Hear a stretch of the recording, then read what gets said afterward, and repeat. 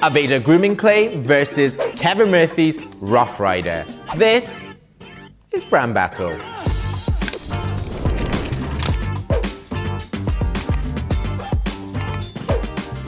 Hi guys, so how are you? I'm Robin. Welcome back to my YouTube channel. Welcome to episode 2 of season 4 of Brand Battle. We are well and truly back and we are whizzing through this. Another huge brand battle of 2 products that are literally 2 of my favorites. So this one again will be, I mean, you'll see, it's gonna be a good one. Now, if you're new to this and you're wondering what brand battle is, then essentially I take 2 products that say they do very similar things and I battle them out to see which one will reign supreme. Okay, first up we have Aveda's Grooming Clay. This one says has texture and strong, pliable control, also without adding shine, versus another brand favorite of mine. This seriously is a brand I absolutely love.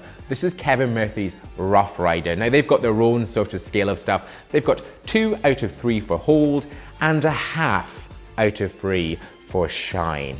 Now I wouldn't necessarily have battled these 2 out, but this was a suggestion from you guys and it's up to you really. Now into ingredients, both these companies are all about clean ingredients, sulfate-free, paraben-free, phthalate-free, cruelty-free, all the free stuff that we all love. But what's interesting about these ingredients is, with a clay we'd expect maybe something like bentonite or kaolin at the top, and these just don't.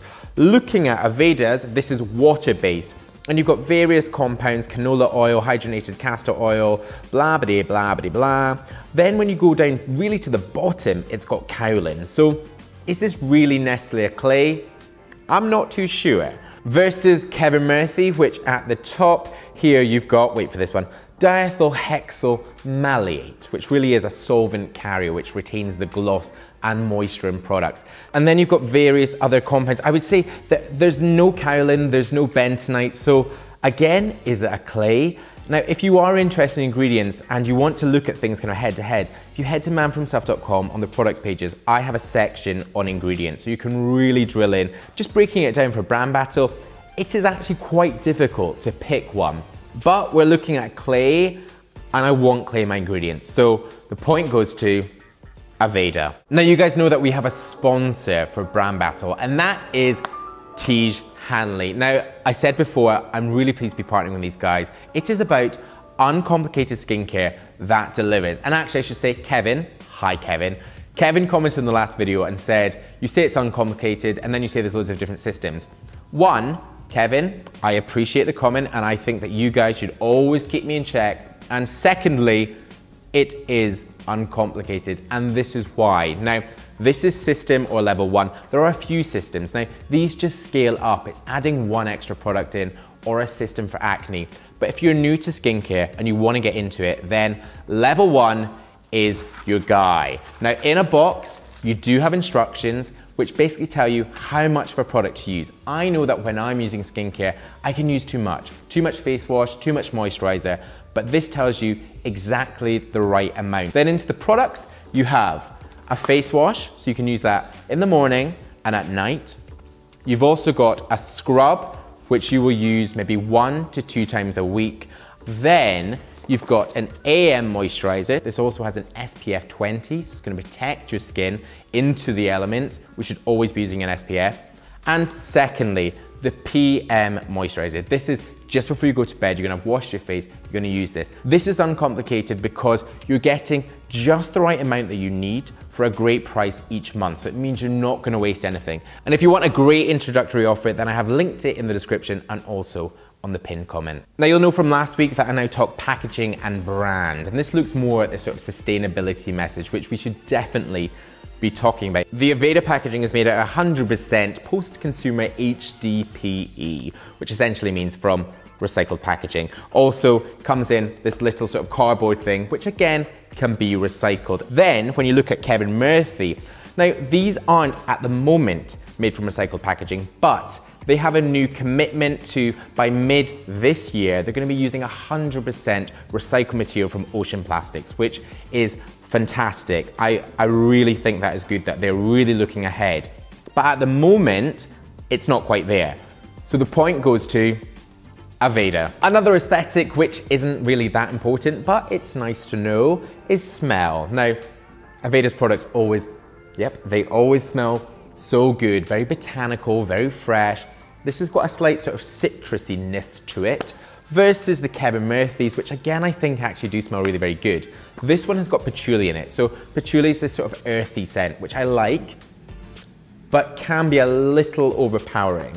So the point goes to Aveda. Now into the points that really do matter, the performance. Now the Aveda product really is not like a clay. You can see even here, it's very creamy, so easy to scoop out, get into the hands, emulsify and work through. Absolutely no tug, versus the Kevin Murphy product, which again, is not so like a clay, but it does have that sort of gritty heaviness that you'd expect of a clay. Again, easy, not very easy to scoop out. It's got a little bit more resistance to it. It's slightly waxier. Get into the hands and you've got to work just slightly harder to fully emulsify it. Once it's emulsified, you do get it through the hair quite easily, but there is a tiny bit of tug. So the points go to Aveda. Now into styling, I've got to say, I love both of these products. And as clays, they work very differently. Now with the Aveda one, this is super responsive. Because it's quite creamy, it does work very quickly. So you can start to build volume, you can keep your hair smooth, you can push it up, and it just works. I would say that if you go overboard, overload with a product, the hair will start to feel slightly heavy. So little by little, just layer it up and see how you get on. Versus the Kevin Murphy product, which is a dream to style with. This is so quick. If you want your hair up, it will go up.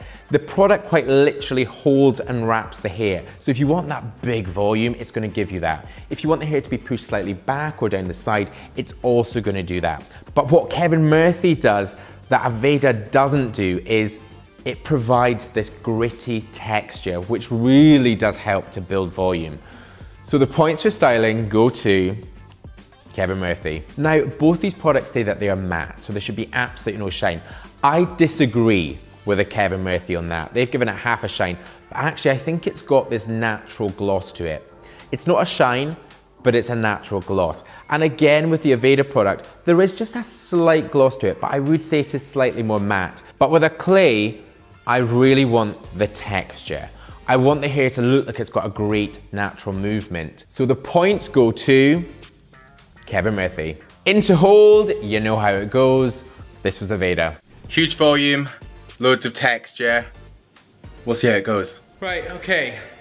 I like the hold of this product because it doesn't dry hard, and although it might drop, it still picks up and goes back in. It does have a slight dryness to it that I think you get with these sort of creamier products, but that isn't bad at all. And using Kevin Murphy. Right, there we go. Good, gritty texture, natural shine, and the hold seems good so far.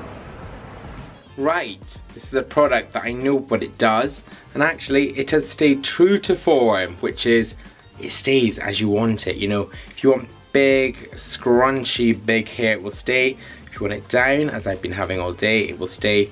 And actually, you know, it can really be molded as you want it all throughout the day. So, hold is very good. For a creamy sort of clay, Aveda does so well. You do have this great hold to it, and also it doesn't dry hard, so you can sort of mix it up. But you do have a slight sort of natural drop. Versus the Kevin Murphy, which you saw there, the hair looks great. You still got that great texture. It feels almost like I've just styled it. So this one's a very easy one. The points for hold go to Kevin Murphy. Now Aveda washes out, no bother, no shampoo needed. It quite literally just slips out with water. Versus the Kevin Murphy, which is a waxy, oily product, and you definitely need a shampoo to fully remove it. So the points go to Aveda. Now price and value comes down to you. Where you live, maybe any import taxes, delivery charges, any deals that you might find. But I should say everything is always updated on manfromself.com. I've got loads of hair products, I've got fragrance, I've got skincare. So if you want to check out the most up-to-date prices, you can head there. But really, we're looking at 75 grams for Aveda versus 100 grams for Kevin Murphy. Now, these I would say are the sort of mid to premium range products, so they aren't cheap. And they are about the same. But there's one which is slightly more readily available and one which is larger. So price and value points go to Kevin Murphy. So Aveda Grooming Clay has 7 points, and the winner with 14 points is Kevin Murphy's Rough Rider. Seriously, one of my absolute favorite products. I just think this performs so well. It's actually in my hair right now. I love it. It does so well. The fact that it's not water-based doesn't bother me. I also love Aveda. I see these as two very separate products. This one is smoother. This one washes out easier. This one is about texture. It's about hold. It's about volume. It's about grit. And I love it. If you can have both products, go wild. But Kevin Murphy's Rough Rider is just different from other things that are on the market, and I absolutely love it. So this is a very well-deserved winner. Guys, I should say, please do keep the suggestions coming. You guys come up with the brand battle ideas, so I will make sure that I work through as many as possible. And also be sure to check out Teach Hanley. I've got it in the pinned comment and also in the description, so you can check that out, also with System 1. But if you're new to my channel, you've not yet pressed subscribe, then please do press subscribe right now. The button is just there. There's also more video suggestions down there. Stay with me and watch them. Head to my blog with the product pages, it is there. And my social, including Instagram, is up there. But I'll see you in my next new video. Bye-bye.